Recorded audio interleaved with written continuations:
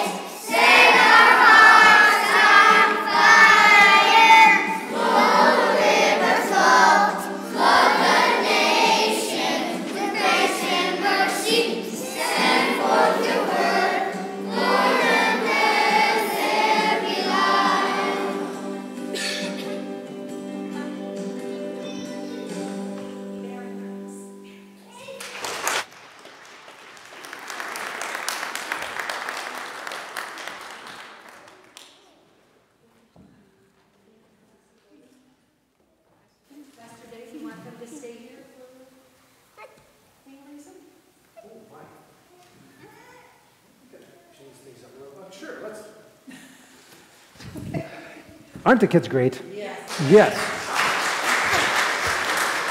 Have a seat, everybody. And yes, I'm hoping that that's got enough. Yeah. Kids are, as I say, they're a trust from God. And so it just, for us adults, we need to do well by them. And it's so great to hear. You guys did such a great job. I've got something here. Let's see. We'll just get right into this. Oh, my goodness. I had such a time this morning. I was trying to get this all set up and having a nice, pretty picture. And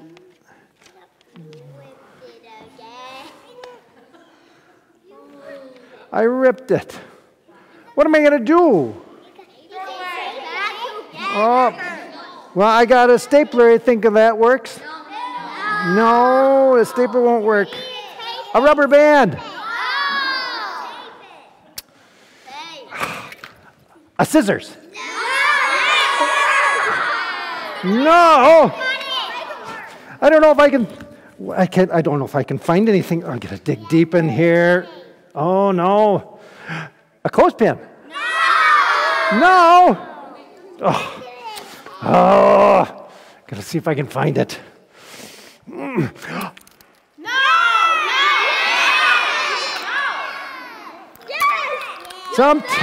Would tape work? Yeah. All right. Wow. So you think that tape can pull the pieces? All these other things. Well, sometimes you got to pull pieces together. Sometimes a clothespin will work, but yeah, and sometimes a rubber band will work. But tape in this case is the perfect thing. I can see that now. It's ripped. Yes, it's really ripped. You see what that picture is of? Flowers. What kind of flowers? They're tulips, actually. They're tulips. So, okay. So, all right.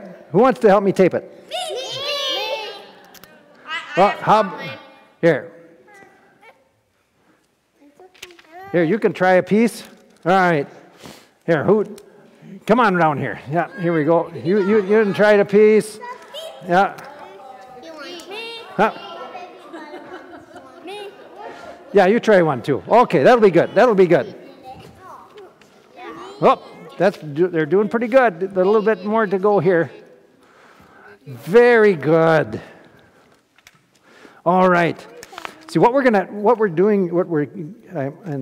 sure you probably did this downstairs too, but we're talking about God's peace. How God's grace and peace help bring the pieces together. Oh, it's upside down. Yes, it is. Very good. God's grace and peace help pull the pieces together. And that is such a wonderful thing that when you know that everything is going to be okay. And that's a sign that God is with you. When you know it's going to be okay. So shall we let's bow our heads and thank God for pulling the pieces together. All right. Can you repeat after me? Heavenly Father, thanks for pulling the pieces together. So help me to trust you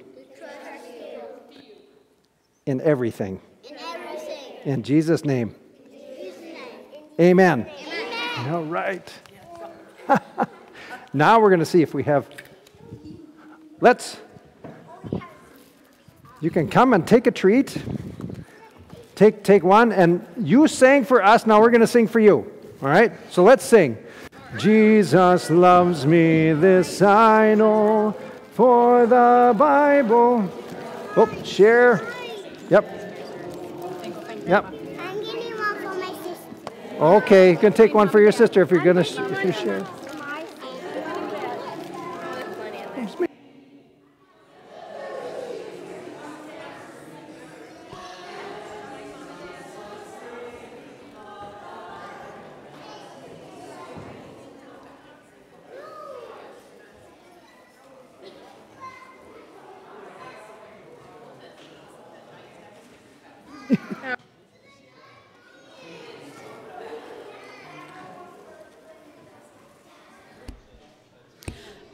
God is good. All the time. All the time. God is good. Please rise as we sing of the greatness of our Lord.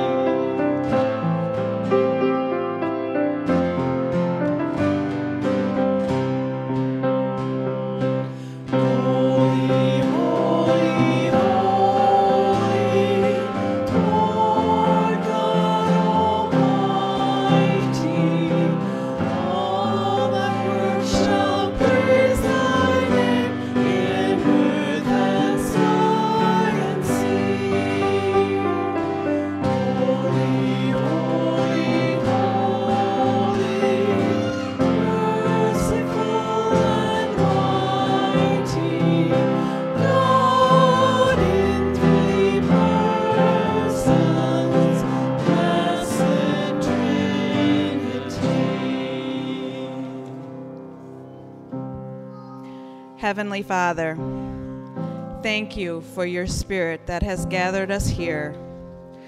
We are standing on holy ground. You have made this place holy by your presence. You have made this time holy as you gathered us together to experience you and your word. It is your holiness, your beauty, and your love that fills this day with promise. Forgive us for withholding ourselves from you. Cleanse our hearts and open our eyes to your heart. Help us to know the power of the gifts you have given us and the seriousness of the call you have placed on our lives to share what you have given. Help us to serve you well. Thank you, Lord, for hearing your children this morning. Amen. Please be seated. This is a special time for the giving jar. Today's giving jar is designated to the youth mission trip. Let us welcome this special time of giving.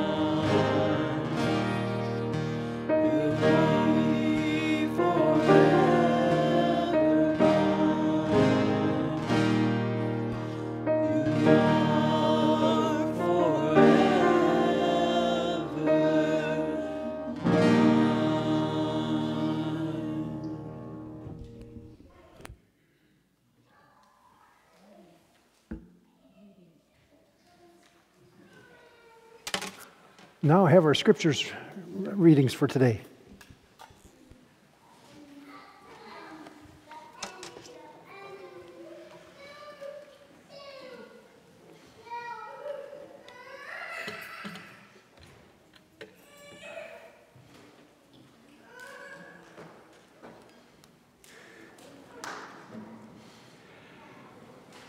Our first reading comes from Romans chapter 5, as printed in your bulletin. You see, at just the right time, when we were still powerless, Christ died for the ungodly. Very rarely will anyone die for a righteous person, though for a good person, someone might possibly dare to die. But God demonstrates his own love for us in this: while we were still sinners, Christ died for us. Since we have now been justified by his blood, how much more shall we be saved from God's wrath through him? For if, while we were God's enemies, we were reconciled to him through the death of his Son, how much more, having been reconciled, shall we be saved through his life? Not only is this so, but we also boast in God through our Lord Jesus Christ, through whom we have now received reconciliation. The word of the Lord. Our responsive reading is from Psalm 86. Hear me, Lord, and answer me, for I am poor and needy.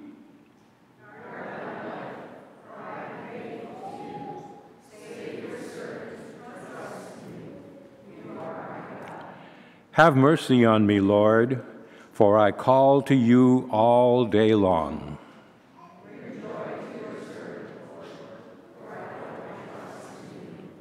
You, Lord, are forgiving and good, abounding in love to all who call to you.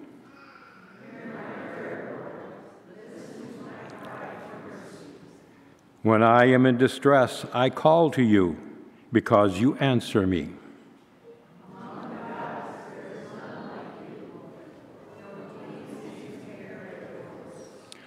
All the nations you have made will come and worship before you, Lord. They will bring glory to your name.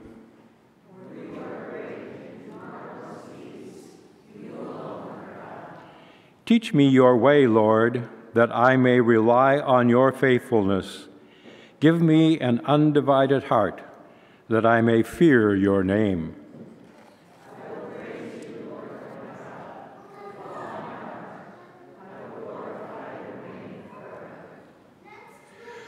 A reading from Romans chapter 12. Therefore, I urge you, brothers and sisters, in view of God's mercy, to offer your bodies as a living sacrifice, holy and pleasing to God. This is your true and proper worship. Do not conform to the pattern of this world, but be transformed by the renewing of your mind. Then you will be able to test and approve what God's will is, his good, pleasing, and perfect will. For by the grace given me, I say to every one of you, do not think of yourself more highly than you ought, but rather think of yourself with sober judgment, in accordance with the faith God has distributed to each of you. For just as each of us has one body with many members, and these members do not all have the same function, so in Christ we, though many, form one body, and each member belongs to all the others. We have different gifts, according to the grace given to each of us. If your gift is prophesying, then prophesy in accordance with your faith. If it is serving, then serve. If it is teaching, then teach. If it is to encourage, then give encouragement. If it is giving, then give generously. If it is to lead, do it diligently. If it is to show mercy, do it cheerfully. The word of the Lord.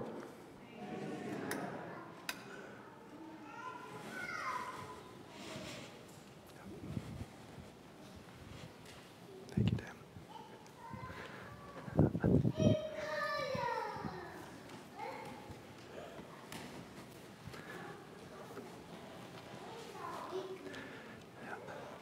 Aren't our kids great? Yes, it's wonderful. And especially a special thank you to all the Sunday school teachers. If you're helping in the classroom, you're doing amazing, wonderful work, and thank you so much for it. Now, there's nothing like showing the way to kids, especially when they're young. So if you were going to summarize your life in one line, what might that line be? Put your life in a sentence. Just one. What might that be? You ever tried to do that? Well, just to help you be a little, to get those creative juices flowing, here we have a couple of attempts at that, carved into gravestones across the United States. Here's one. Raised 4 daughters with only one bathroom, 4 beautiful daughters, by the way, and only one bathroom, and still there was love. See? There you go. And here's one. This is Kay's fudge recipe. I mean, what is it? Good food and memories. They all kind of dance together so well. So there was that attempt. And here's a good one. Jesus called and Kim answered. Yeah, so if you're looking for something creative, that's something to prime the pump. And of course, this week, we're taking on the second part of chapter 29 on Paul's mission. And this has to deal with all of Paul's letters. And in reading those letters, we find out that Paul was quite creative in how he summarized his life in one line. And he used that line in every letter that bears his name. And here is that line. Grace to you and peace from God our Father and the Lord Jesus Christ. You will find that in the introduction of every letter, somewhere in the introduction to every letter he wrote. And this is really a creative greeting. It's creative because it's very close to the customary Greek greeting. And you find that the Greek greeting was kairein, which simply means greetings or hi. Very simple. And Paul substituted in its place charis, which means grace. The two words are quite similar together. And then Paul adds to that the Hebrew greeting of shalom, which means peace. And that sense of peace, that is a sense of not just absence of war, absence of conflict, it is a whole statement of well-being, that everything is together, where there is nothing missing and nothing broken. And so what Paul is doing in this greeting is he's not just saying hi, he is demonstrating his whole experience with God. So let's just unfold that a little bit. As Pastor Bill shared last week, that Saul of Tarsus, the man that we commonly refer to, that we know as Paul, he was highly educated. He was a genius. I mean, he's quite a scholar. And his ways of thinking about the world was very much similar to the Jewish leaders of his day, that God's salvation came through keeping the law. And a good part of that law, of course, that's very familiar to us is over here, the 10 Commandments. Yes, we even have a window dedicated to that right over here. The 10 Commandments. I mean, just think, if everybody around you lived by the 10 Commandments, what do you think, what would happen to our world? Oh, it'd be awesome, wouldn't it? All right? So now, what if you make that law in a way that you impose it on people, that they must live by it, or there's going to be consequences. And Paul was very strict in this. And that's what he was, I should say Saul at the time, that's the way he thought, is that these 10 Commandments and everything attached to them were to be imposed on people. Because why? Because when everybody keeps the law, that's when Messiah will come. And so he pushed it all the way to imprisoning people and giving them a death sentence. And in that category of people, that was the fate of those who followed Jesus. Because those who followed Jesus made the outlandish claim that not only was Jesus alive, but Jesus is the Messiah, that Messiah had come. And Saul could not acknowledge that until he met Jesus. He met Jesus risen from the dead, and he faced the Son of God, and he saw his efforts for what they are. He thought he was bringing about God's righteousness, but now he saw himself as a man with blood on his hands, that he was guilty of murder. You know, have you ever had an experience of not only being wrong, but being dead wrong? I mean, like really, really wrong. You thought you were right, but you couldn't have been more wrong. You know, when I was a kid, I had, this was my first memorable experience of this. I love taking care of the cattle, and so, and especially the calves. Dad gave me that job, and I had this one particular calf that was my favorite. We had just gotten into the European breeds, and this was an amazing Simmental heifer. And she was beautiful. She had the classic Simmental look. And not only that, she was mild-mannered and trainable. And if you ever show cattle, you know what I mean. She was just an amazing animal. Well, she picked up a respiratory virus. And according to vet's instructions, we started giving her injections of antibiotics. And I was very good at that. So I made sure it got done. But that respiratory virus turned into pneumonia. And so we had to call the vet out. And the vet gave the instructions after he did his own little treatment. He said, stop medicating her, stop the injections. That's what he told my dad, and of course my dad relayed that to me, and of course there was no why attached, just stop it. And in my mind said, that's not right. You know, this is the prize animal. I'm going to do everything possible for her. So I snuck giving that animal injections. And a few days later, she died. And she might have died of pneumonia, but a contributing cause was that she was over-medicated. Here I was, I thought I was doing the right thing, I was absolutely convinced of it, but I contributed to her death. And I never forgot that.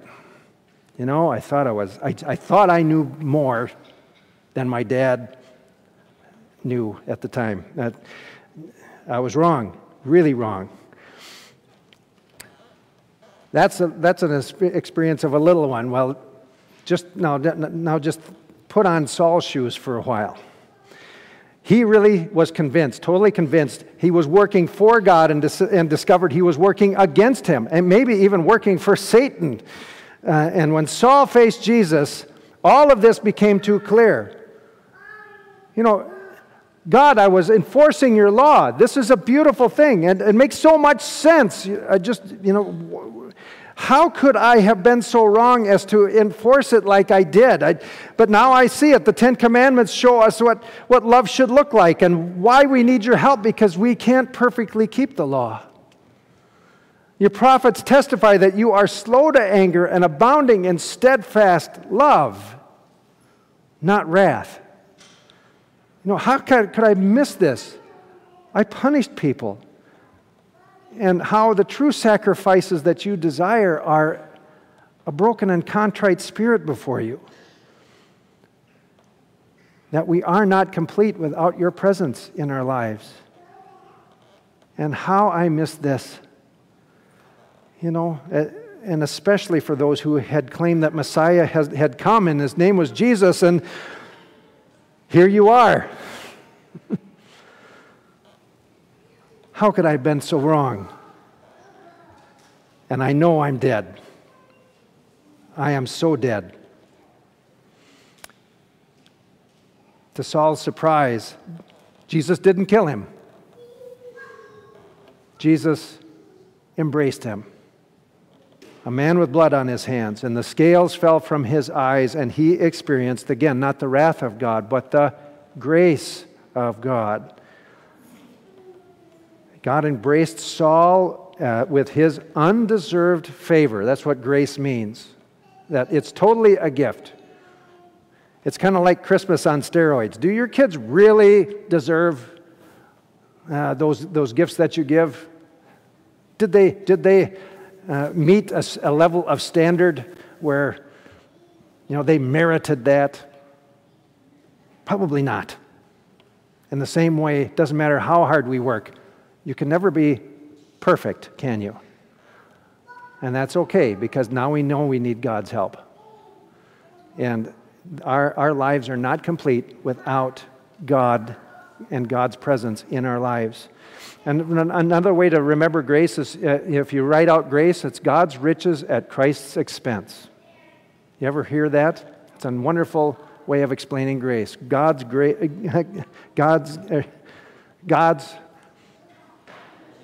riches at Christ's expense. My goodness, isn't it amazing how that just kind of flew out of my head? Yes. So anyway, what Paul experienced is God extending his hand to pull him up as his beloved child.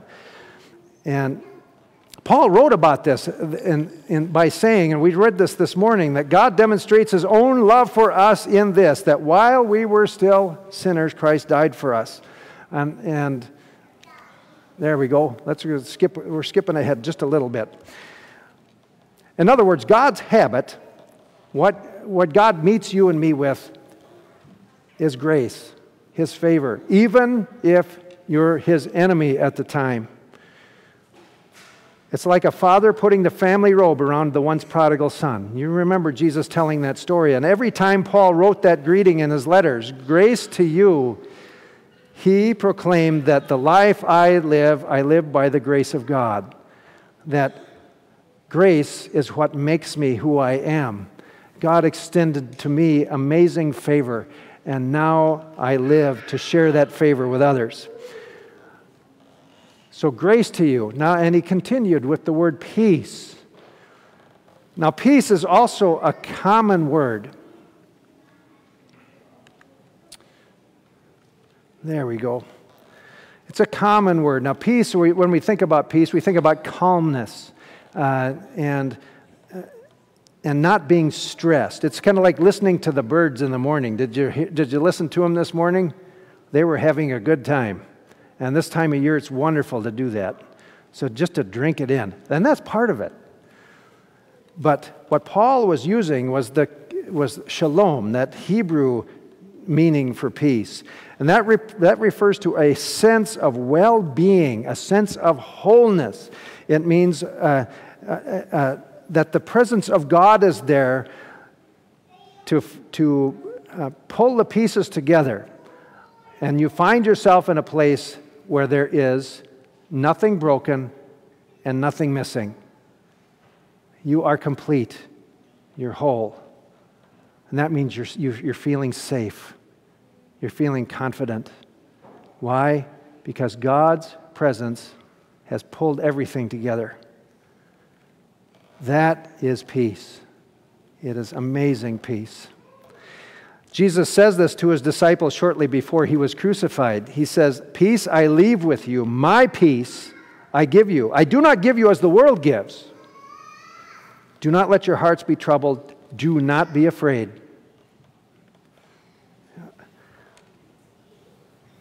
So Jesus gives peace, not stress. And the peace that Jesus gives us peace with God. In other words, you know your sins are forgiven. And it gives you the peace of God, which means you have a sense of well-being where you feel complete and whole and safe. And also adds peace with each other, making it possible for us to be reconciled with each other so that our relationships are all whole. And Paul understood that it's not about the rules then, is it? It's about relationship. You follow Jesus, and as you follow Jesus, you will understand why the rules are there. Yes, they are necessary. And that is why Paul called out the damage done when we sin against each other. That Paul called people out who were quarreling with each other, who lied and who stole from others, or who engaged in promiscuous sex. It destroys relationship. It destroys trust. And so Paul encouraged people to work hard towards restoring this God kind of peace, to rebuild relationships, to rebuild trust and safety and a sense of justice and mercy where there is nothing missing and nothing broken. And that kind of grace and peace comes from God our Father and from the Lord Jesus Christ. It is God actively rescuing the human race. Now, Pastor Tim Keller, he's a pastor out in New York State, and he told this story about a woman that showed up at his door.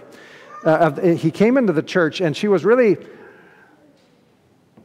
wondering what following Jesus was all about. And this faith journey started with an experience with her boss. She was working on a project, and she made a mistake. Not just a small mistake, she made a big mistake. It was like her career was done kind of mistake. It was big. But her boss, strangely, went to bat for her. He faced the board, as this was it was bad for business. So he faced the board and just pleaded for her. He says, she's my responsibility, give her one more chance. Don't fire her. She's my responsibility. And so they did. They gave her another chance. So she came into his office to express her gratitude, but there was this nagging curiosity. She asked him, why did you do for me what you did? Initially, he just kind of dismissed it. Don't mention it, it's forgotten. But she pressed him. She just had to know. No, really, I've had bosses take credit for what I've done. I never experienced a boss taking the hit because of what I did. Please, I need to know. Why did you do what you did? And he planted his hands on the desk. And he says, okay, but I'm only going to tell you this once. And remember, you pressed me. He said, I'm a Christian. And I've dedicated my life to the one who took the hit for me. And I live my life to do the same for others. And her next question was, where do you go to church? And that's why she showed up. Wow. So grace to you and peace from God our Father and the Lord Jesus Christ. Paul experienced, there again, God pulling together so many pieces. Jew came together with Gentile. The boundaries of race and language were torn down, and a whole humanity took its shape. And God's grace makes every day a gift and opens us to do God's work of fostering His peace at every turn. That wholeness where we work towards eliminating the lies between us. And we confess our sins to each other, and we forgive one another. And we live in the understanding that what we do with our bodies matters because they are the very dwelling places of God's Spirit. And knowing that you are secure in God's presence allows us to live life with great courage, no matter what life throws at us, because we know that all is well and will be well. Our lives are safe in God's hands. So you can see there's a lot packed into Paul's clever little greeting. It's his whole walk with God. So as we go about this week, I want you to consider three things. First of all, be aware of God's grace in your life. Count your blessings. Look at all the little gifts. Yes, take in the birds in the morning. It's amazing. Count them out. Secondly, receive the peace that God gives. Receive that sense of wholeness in your life. Breathe in the fact that you are a blessed child, valued, sacrificed for. Breathe in that sense of peace. That God's presence gives you a space where you can become whole and you know that you're safe. So, and thirdly, when the door opens, bring that experience of God's grace and peace to others. It may be as simple as a smile or a word of encouragement. It may mean making amends to heal a relationship, or maybe comforting someone who's mourning a loss. It might mean inviting someone to church. Let's extend God's kingdom where there is wholeness, where there is nothing broken, nothing missing. So now, may grace to you and peace from God our Father and the Lord Jesus Christ. Let us keep and live the faith. Amen. Would you please rise if you're able? Would you bow your heads with me in prayer?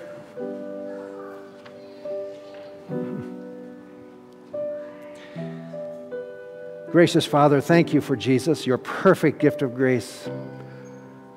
Your saving help is sure because nothing can remove us from your hand. Our lives are not complete without you. In fact, you created us in your image to be connected with you. Thank you for restoring that relationship. Help us to receive your gracious gifts every moment of every day, that we may reflect you in all that we do. Lord, in your mercy, hear our prayer. Gracious God, there are so many who have no idea how lost or out of control they are. Open their hearts to the working of your Spirit.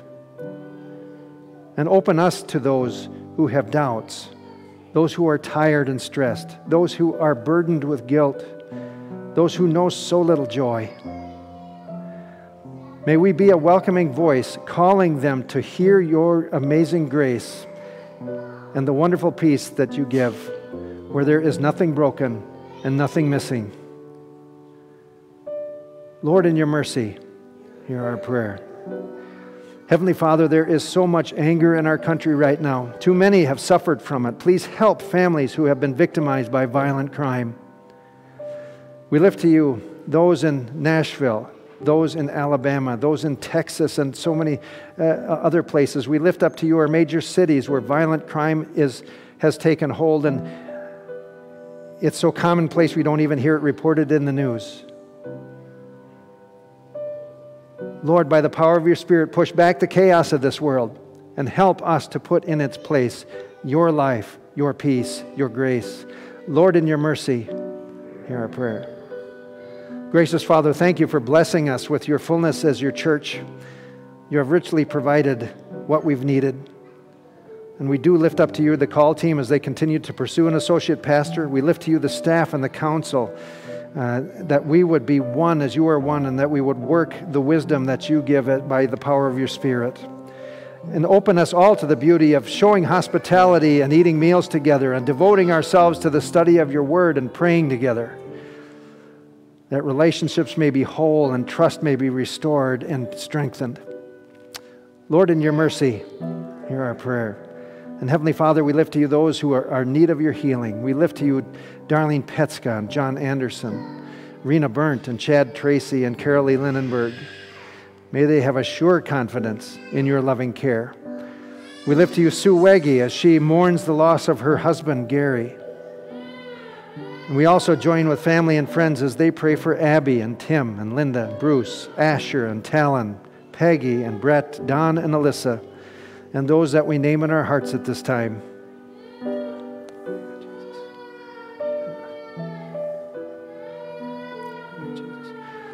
We also lift to you those in military service, Alex Holly, Ryan Baxter, Tim Davies, and all those who are following your call to defend our nation. May they know your shepherding hand each and every day. Lord, in your mercy, hear our prayer. Now may your grace and peace cause us to work boldly that others may hear your call and join us before your throne.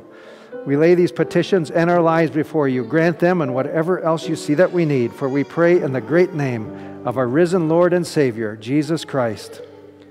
Amen.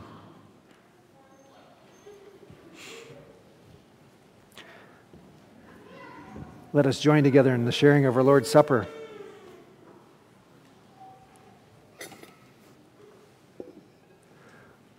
Let us lift up our hearts. Lift them to the Lord. Let us give thanks to the Lord our God. It is right to give God our thanks and praise. Blessed are you, O God, and blessed is your Son, Jesus. On the night in which our Lord was betrayed, he took bread, gave thanks, broke it, and said, "This is my body, which is for you. Do this to remember me." In the same way, also the cup, saying, "This cup is the new covenant to my blood. Do this whenever you drink it to remember me." Because you are one with us, O Christ, make us one with you as we pray. Our Father, who art in heaven, hallowed be thy name. Thy kingdom come, thy will be done, on earth as it is in heaven. Give us this day our daily bread, and forgive us our trespasses, as we forgive those who trespass against us. And lead us not into temptation, but deliver us from evil. For thine is the kingdom, and the power, and the glory, forever and ever. Amen. The table has been prepared. I ask that you be seated, and the communion servers, please come forward. I think I need one more helper this morning. Okay, very good. Thank you, Cindy.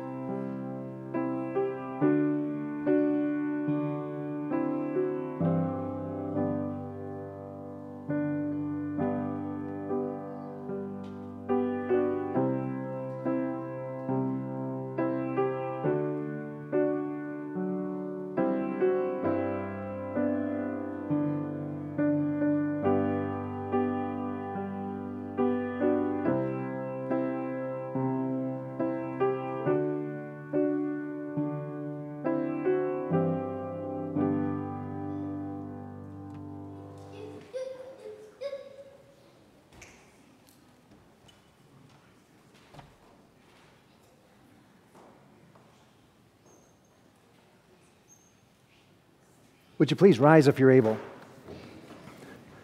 Now may the body and blood of our Lord and Savior Jesus Christ strengthen you and keep you in His grace. Amen.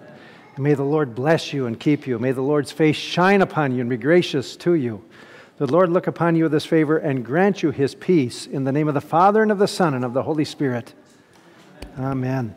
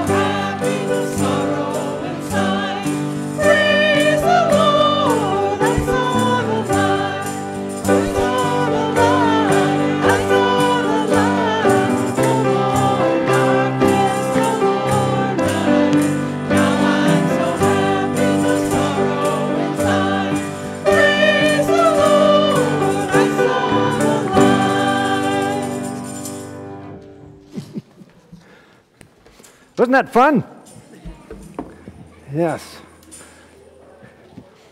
And just to know that you are different because you've met someone. We celebrate that this time of year and every day. May you be able to count your blessings. A couple of announcements. First of all, we got the crocheting and quilting group, or the prayer shawl ministry is going to be meeting tomorrow at 1 o'clock. So prayer shawl at 1 o'clock. So if you want to know how to knit and crochet, come on over. You don't need to know that right away. So, and the choir meeting, yes, is going to be on Thursday. If you're interested in choir and maybe doing a cantata or some special music, that should include all of you. You made such a wonderful, joyful noise. Show up 5:30 this coming Thursday, right here in the sanctuary, and we'll talk about what we might be able to put together. With that, are there any other announcements that need to be given? Oh, yes, that's right. Yard cleanup is also this coming Tuesday at 9 o'clock in the morning. Yeah. Snacks are always really good for this, so you need to show up. So it gets you outside and wonderful. You get to hear a few of the birds. Any other announcements? Hunger Haven sign-ups are out in the area outside the door. Please sign up. Yes, for Hunger Haven. Yes, for Yes. Hunger Haven. For Tractor Pull. Yes. Mother's Day brunch as well. Boy, there's a lot of things here. Mother's Day brunch, please sign up. And that's going to be this coming Saturday, the 13th. And it's at what time in the morning? 9:30. Very good. Thank you. Look at your bulletin. There's also a bunch of announcements in there. Any other announcements? All right. May God's grace and peace go with you. May you experience it fully this week. May you go in peace. Serve the Lord. Thanks be to God.